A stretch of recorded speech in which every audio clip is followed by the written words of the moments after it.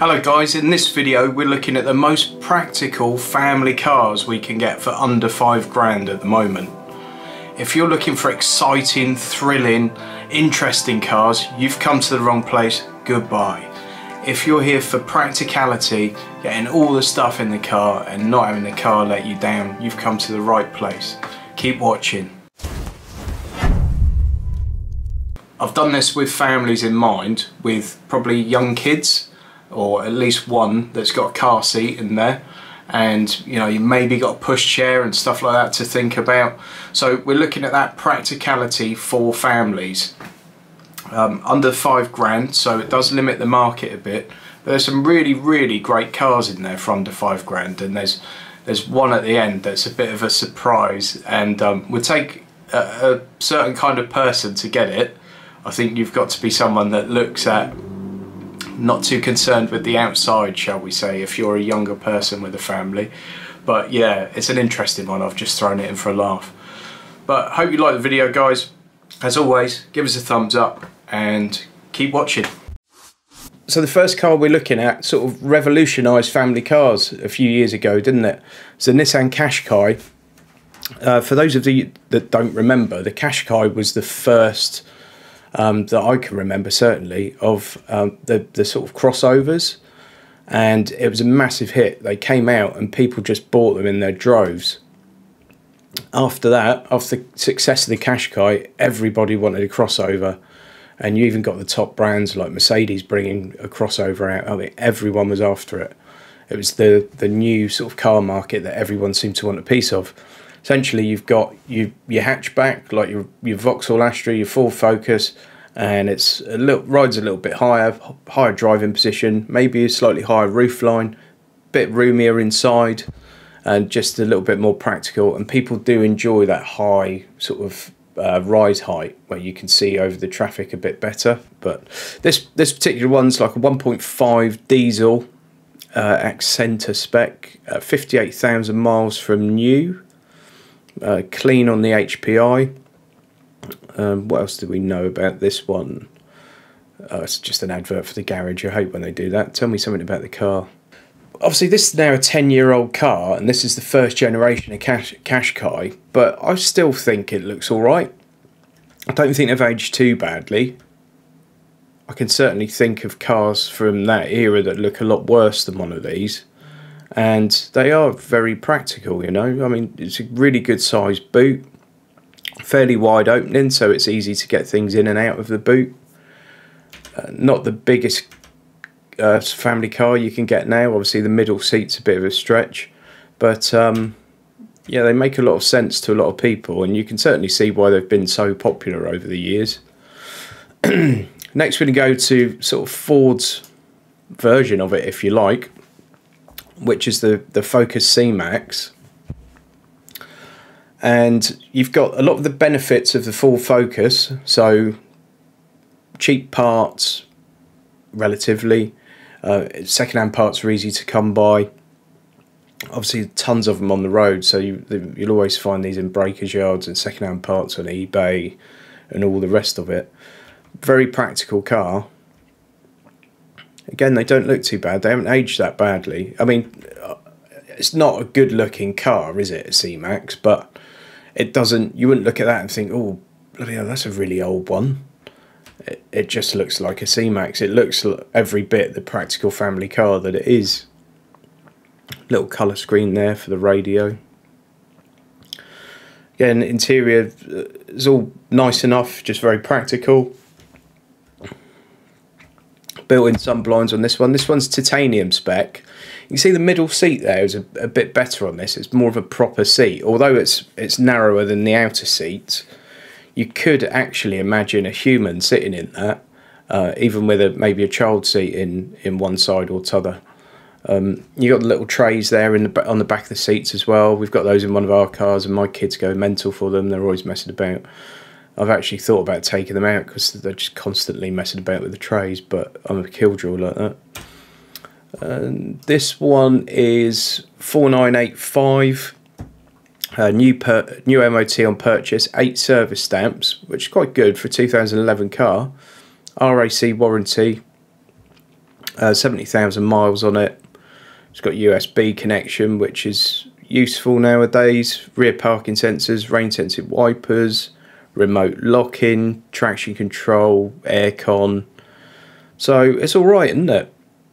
Cruise control, HPI clear. You know, and you could do a lot worse than that for £5,000 for a practical family car. Next one we're going to look at is a great example of how not to list a car for sale. Okay, let's look at this one. That's the first picture.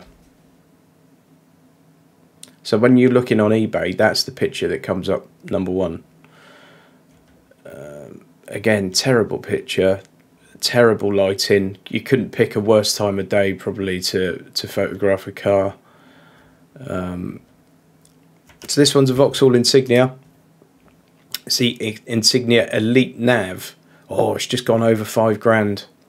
So it shouldn't be in here really. It was 4,800 when I started this. It's got 2 hours to go. I guess it'll go for like 5.5 or something. This one is 2013 model with 41,000 miles. It's got loads of history and all the rest of it. The thing I particularly liked about this one, why I've shown you this example, is there are older cars with loads more miles on them that are on for a lot more money than this, and it's simply because it's been listed badly. So don't be put off by someone that lists a car like this, and go for one instead where they know what they're doing, they've polished it up nicely, they've taken the pictures at all the right angles. Because sometimes you'll get a better car looking at horrible car listings, and you might have to do a bit of the work. You might have to ask some questions because they haven't put the details in the ad, but sometimes it pays off. Now with the Insignia, I'll probably get absolutely destroyed for this in the comments, but again, I've had a few of these as hire cars over the years, and I find them really comfortable to drive. They feel much more refined than they probably should, or than their reputation would suggest. The diesels are really good on fuel. They're very quiet on the road. I think they're a nice place to be. With all the old Vauxhalls, they have lots of like electronic sensors that occasionally fail, and it's one of those things where the sensor doesn't cost a lot of money, but you have to get someone to do it for you if you're not mechanically inclined, and you know, it can just be a frustration. And I'm sure there are one or two other problems, but with all these cars, as I said before, always take someone mechanically minded with you, and you can go onto sites like Parker's and all the rest of it and look for the common faults. When you go and look at the car, look specifically for those. But the great thing with the Insignia is they have a huge boot, and you've got that massive hatch, so access couldn't be easier. And things like a kid's pushchair or something like that, absolutely ideal. They make a really practical car that's one not too many people are going to think about as their sort of family wagon. Next one is probably the smallest one we've got here today. It's the Kia Ceed. It's the 1.6 CRDI. It's a 2014 model with 60,000 miles on it, and it's only £5,000. I think that's really good value. Kia makes some really good cars.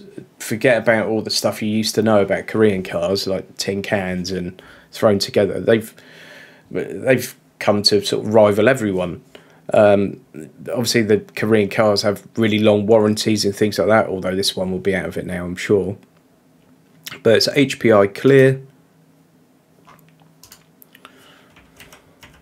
It's not a bad looking little car, is it? The interior on these is not the most exciting to look at. There's the boot. That's not the most practical. It's a decent size, but it's not a huge opening. So this sort of, you've got quite a big lip down into the boot, and the sides come in a bit. But you know, useful boot, but maybe not one if you've got one like a huge pushchair or something. Yeah, the interior doesn't look the most exciting in these cars, but they're actually really well put together and quite good quality, surprisingly so. And the doors have that nice reassuring thunk when you close them. I hate when you get in a car and you close the door and it just sounds like you've just knocked 2 tin cans together. They do have a nice thunk. So if that's important to you, then it gives a good thunk. There's the interior. There we go. There are more spacious cars out there, but I just thought 2014 Kia Ceed at under £5,000 is actually quite a decent car. Okay, then we've got the 2012 Seat Altea.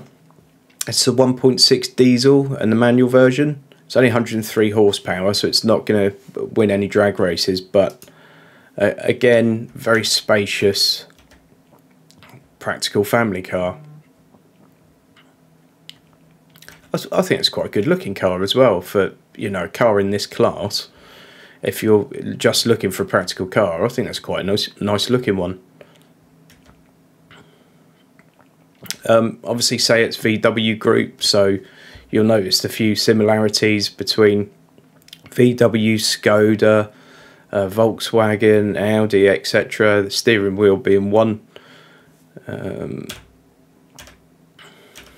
we go. Let's have a look at some more details on this one. This one's got 61,500 miles. It's the manual gearbox, 1.6 diesel, as I said. 6 months warranty, breakdown recovery, Bluetooth and aux connection, dual climate control, cruise control, privacy glass, traction control, start stop, tyre pressure monitor, 2 keys, blah blah blah. So it's okay. It's not going to set the world on fire spec wise, but it's got the basics. HPI clear. It's one to think about, definitely. So next we're going to second-hand French cars under £5,000. So this is a 2014 Renault Scenic 1.5 diesel. Now, what I said about taking someone mechanically minded when you view a car really comes into play with an old French car, in my personal opinion.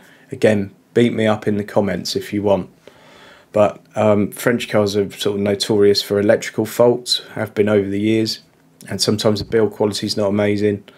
And sometimes if you need mechanical work, the labour involved can be huge because they do strange things. Like, I can't remember which car it was, but I'm sure there was an old Peugeot where you had to take the front axle off to change the battery or something. So always take a mechanic with you, please. So these are a decent looking car for what is a practical family bus kind of thing. This is a 5-seat version, but I think it's a nice looking car. And inside, obviously the quality in the interior is not going to be as good as in some of the cars that we've seen here, because Renaults are not known for that. You got the trays, and they probably go down if you put a plastic cup on them or something.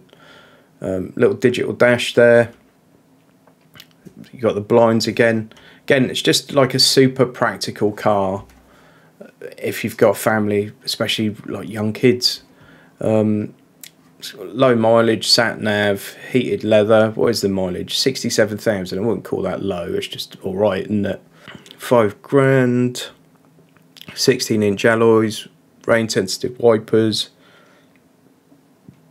Bluetooth, Carmen at TomTom Live. Okay, Carmen at TomTom Live. So that's obviously the sat nav is a TomTom system. To be fair, probably better than the sat nav in a lot of the sort of better cars. So it always bothered me why more brands didn't put a sat nav manufacturer's sat nav into their car. I mean, my Volvo now, sat nav's fine, but it doesn't look great, and the information and stuff's not amazing.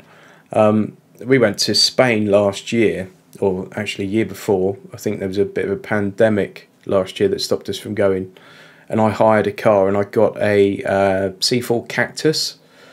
And to be honest, the sat nav in that, it was just like a TomTom system. It was 100 times better than the one in my 35 grand Volvo. So there you go. Take note, Volvo.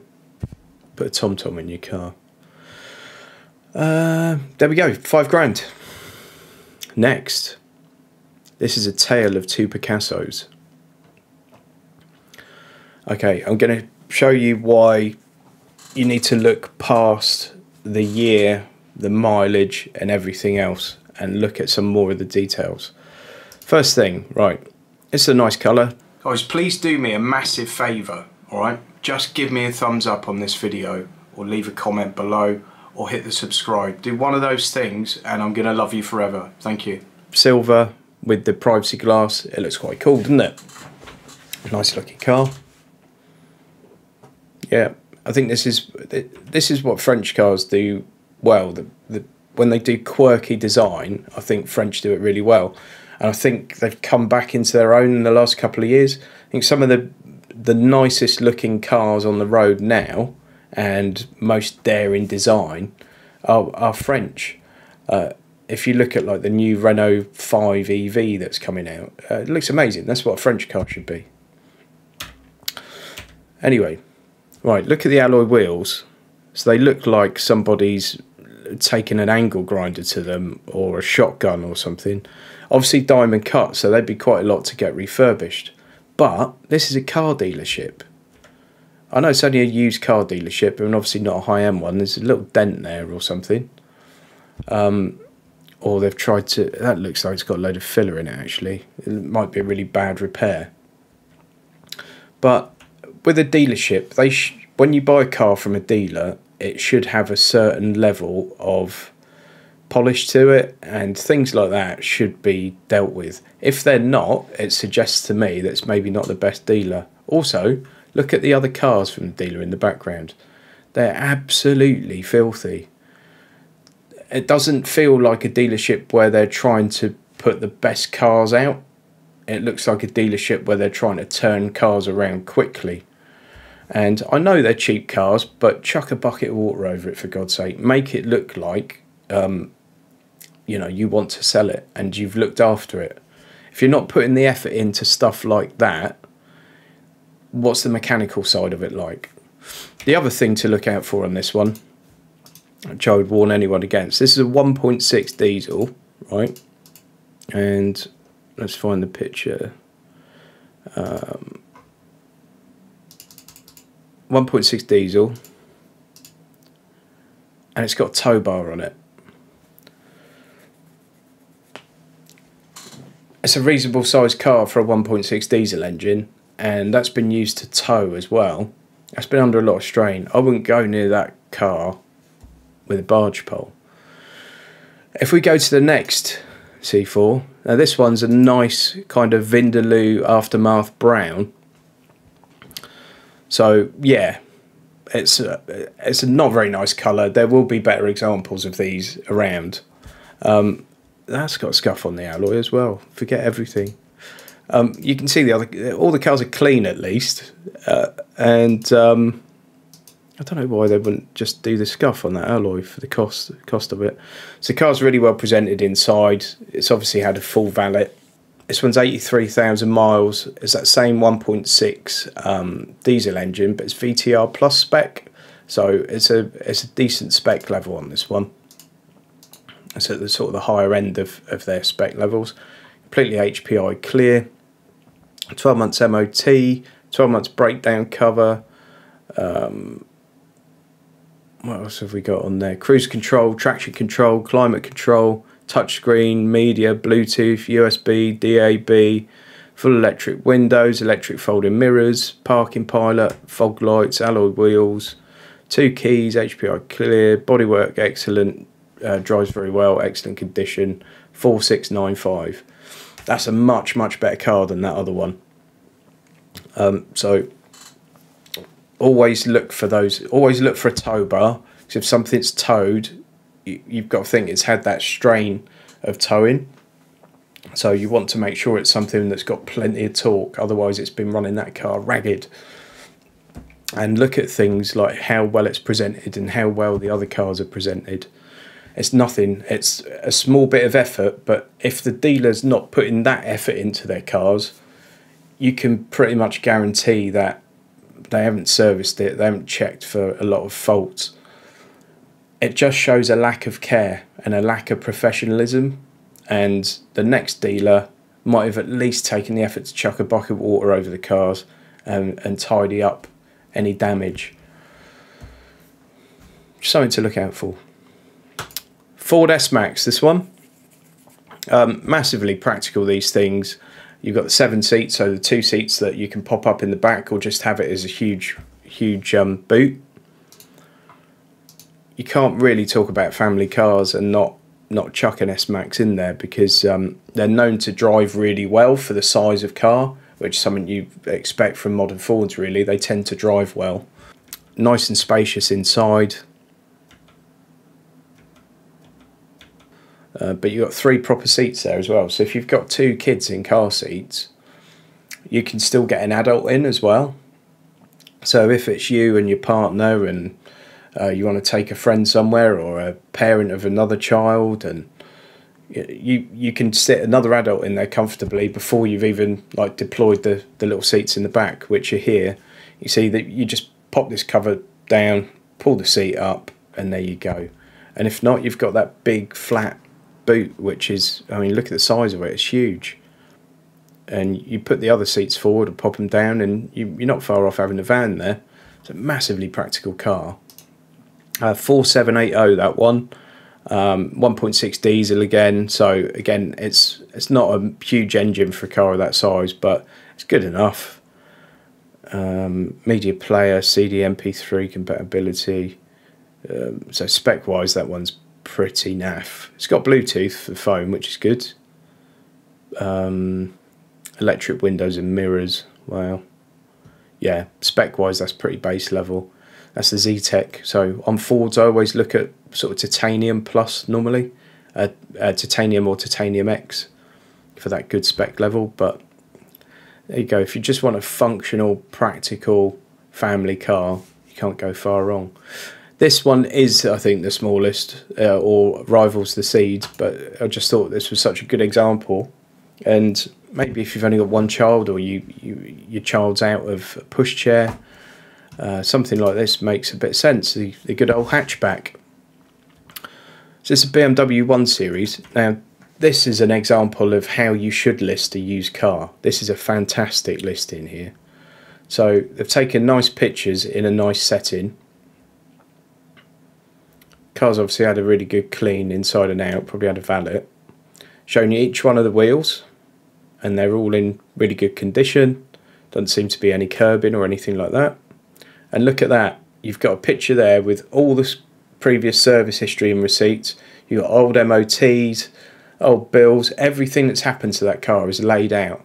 That immediately tells me that the person that's owned that car cares about it, and they've looked after it, and they've taken a bit of pride in it.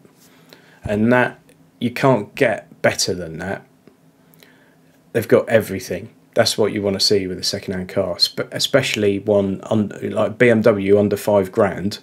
You want to know it's been well looked after, because if something does go wrong, it can obviously be expensive on a BMW. The parts are expensive. So that's great. I love that. Well done, this person. HPI clear as well, and they've got that in the photos. So this one is it's the 118D. 2-litre diesel, leather interior, sat nav, mobile phone, Bluetooth connectivity, full service history, new MOT, 4945. Massive spec. Leather interior, sat nav, 12 months MOT, just service, car needs for nothing. Bluetooth phone, xenon lights. So yeah, that's a great buy, and that's how a used car should be listed. Well done.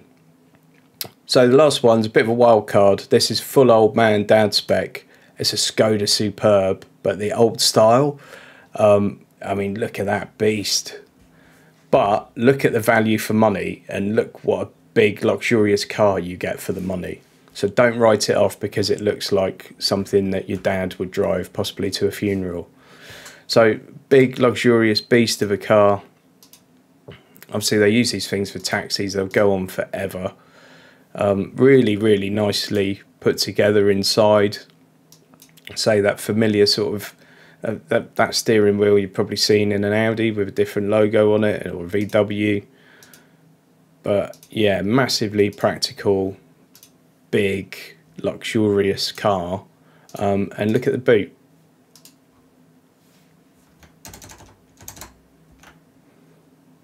It's a tonking great thing. Hugely practical, get everything you want, lump it in, and it's going to just swallow it up with ease.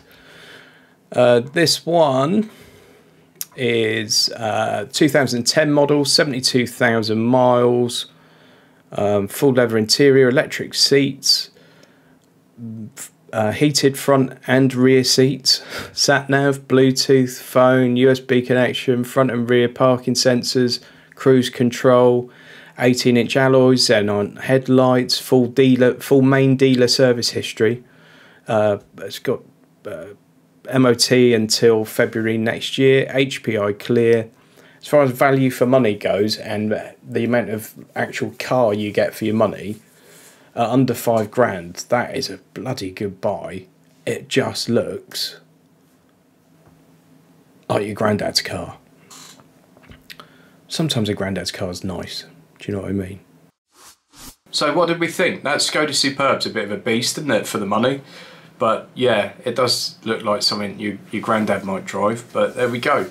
Hope you like the video, guys. If you like this one, we're doing this series on used cars, and we're going to do used cars at different price points. So there'll be more family car videos, but they might be under 10 grand, under 15 grand. We've done one on luxury cars so far, sports cars. There'll be loads of others to come. There's a bit of a playlist for that, which should appear up there if I know what I'm doing. If I don't, it might appear over there. And aside from that, I do lots and lots of car leasing videos and things about car finance, helping you get more value for money. So please subscribe to the channel if that's the kind of thing you like to watch, and hopefully see you next time.